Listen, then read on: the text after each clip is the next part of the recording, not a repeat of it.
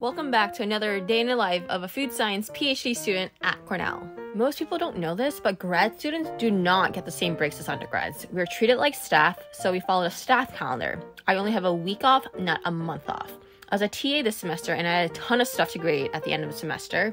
There was a final and a project that students had to make about the process flow of their assigned product. So basically, they had to think through what it takes to make a product from ingredient receival to storage before it reaches retailer shelves. I still have my own research project stuff to work on. Sabrina finally woke up, thank God, because she was helping make lunch. Because if it was up to me, I would just be eating Pocky and bread because I hate cooking.